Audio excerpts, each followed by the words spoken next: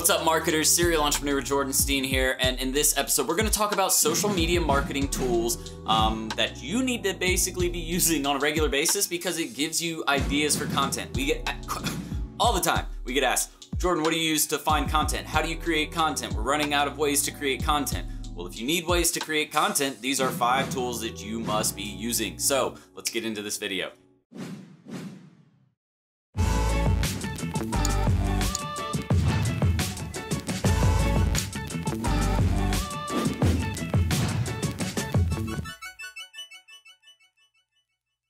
Alright guys, so what is social media monitoring? Basically what it does is it allows you to track content, okay? It allows you to track topics, subjects that people are typing into search engines on social media platforms, whatever they're doing to find, the articles that they're reading. This is what social media monitoring allows you to do. And the best part is it allows you to track which ones are the most popular by traffic, by interest level, by intent. So you're able to actually see, okay, well, this person really enjoys this topic. These people really enjoy this topic. I need to create a topic or an article or a video around that topic so that way we can actually show up organically in these search results. That's what it helps you do. It helps you get more free traffic. All right, so the first tool we're going to talk about, and I have 5 that we're going to talk about, okay?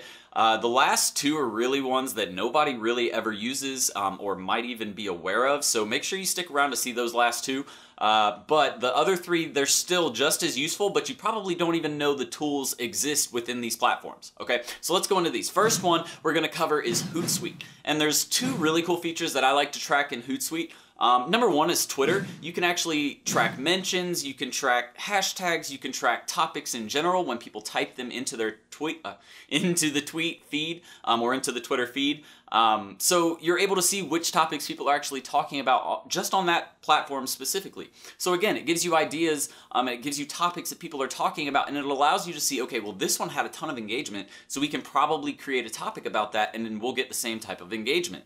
The second thing on Hootsuite is the Instagram, basically hashtag monitoring. So you're allowed to see which hashtags on Instagram are doing great in specific areas or in specific niches. So again, a really great tool to create content and to figure out which people are engaging with that specific content. That's really the key, is to find out which ones people are engaging with, because you can create content all day, right? But if no one engages with it, then that means no one sees it. No traffic was driven to that specific post or that article or that video that you're trying to promote. So it's very important that you understand, if you're not getting traffic, you're wasting time creating content, okay? So make sure it's content that people are actually going to want to watch. So the second one we're going to talk about is Sprout Social. Now, Sprout Social is very similar to Hootsuite, and I guess I should mention that both of these platforms are management platforms as well. So they allow you to schedule posts and do all the other stuff, but really, again, for this video, we're talking social media monitoring. So Sprout Social allows you to plan out campaigns and execute campaigns the same as Hootsuite,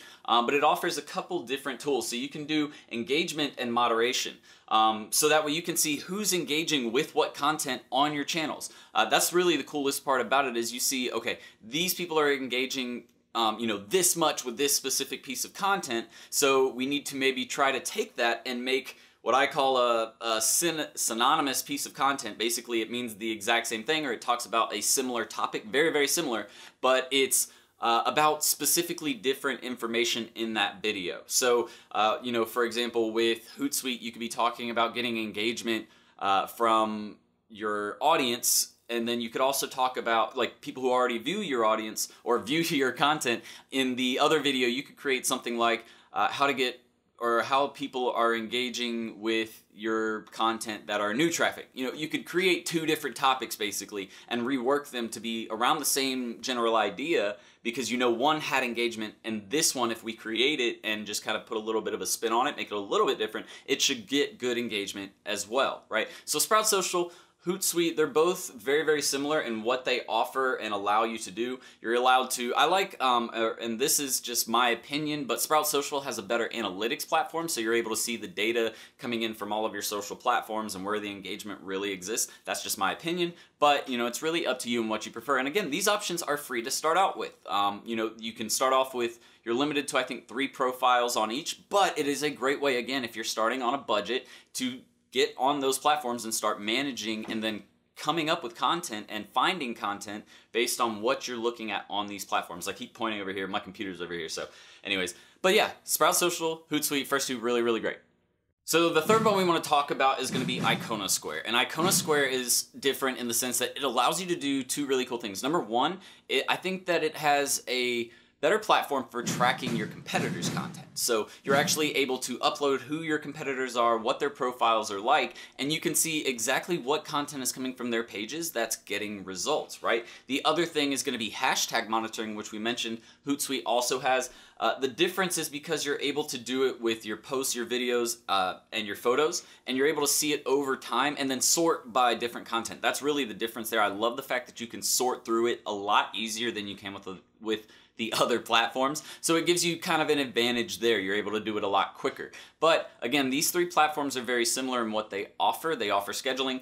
I don't like Iconosquare because of the fact that they only do Facebook and Instagram right now. That's their primary focus. But they're much more advanced than the other platforms because that is their focus. So my opinion, guys, you know, it's up to you which platform you choose to use. I recommend choosing one and sticking with one, getting really good with one. And then if you need to, branching out from there. But definitely start with one. Definitely make sure you're following hashtags and the content and the competitors in your niche or in your client's niche that you need to be following, so that way you get the best content all the time.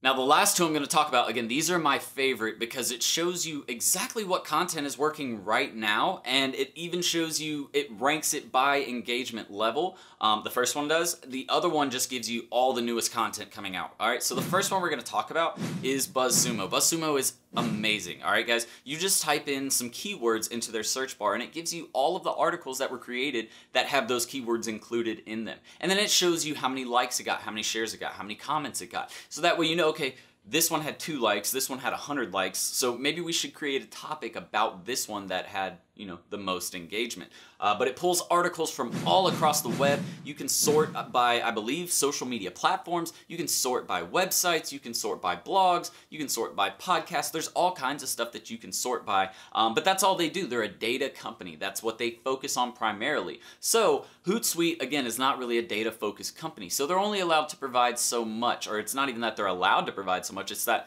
they only provide so much, and then again, it's because it's not their focus, right? BuzzSumo, that is their only focus. They're about data and figuring out how you can maximize your efficiency and your advertising online by creating content that really matters the most. So definitely, whenever you're going through the planning phase for your content, BuzzSumo is a tool that you need to use. Now, the last one I want to talk about, and it's definitely my favorite, one of the newer tools that I started using, and it's called Google Alerts. Now, if you guys aren't using Google Alerts, you're really missing out on one of the best tools out there because it's a search engine, so they have all of the content that people are posting, plus they know what traffic levels are like, what engagement levels are like, because again, they're tracking all of this information so that way they can provide the best SEO, right? Or the best rankings on search engines for content, right?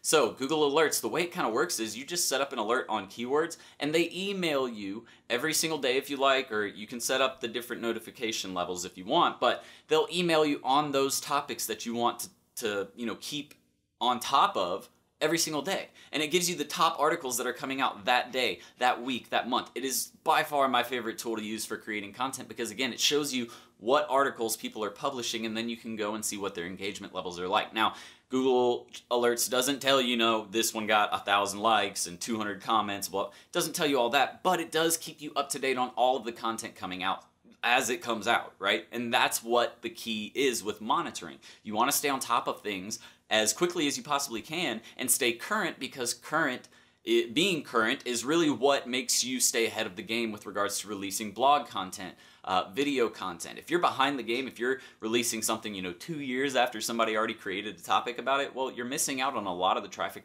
that person has already taken, right?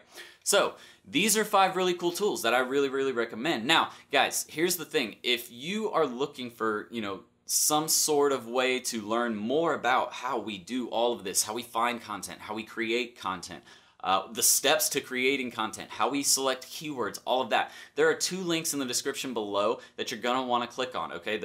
Well, really, it's just one link. There's 2 things on our website that you want to check out. We have our digital marketing school, which that is how we've taught several students how to make $30,000 a year, or, sorry, $30,000 a month, $15,000 a month, $10,000 a month, $5,000, $1,000, $2,000. If it's that extra stream of revenue that you're looking to really take advantage of, if you're really looking to start an agency, I'm telling you, you're going to want to check out the Digital Marketing School. Now, if you're looking for more advanced level stuff, if you've taken courses and you're looking just for, a mentor or more, in-depth training, intermediate level, expert level training, then I really, really recommend you look at my marketing agency mentorship group. It's called MAP, Marketing Agency Padawans. You guys are my Padawans. But you guys will want to check out that mentorship program because, again, it's 4 live trainings every single month with me. You get to ask questions, and it's all intermediate to advanced level training.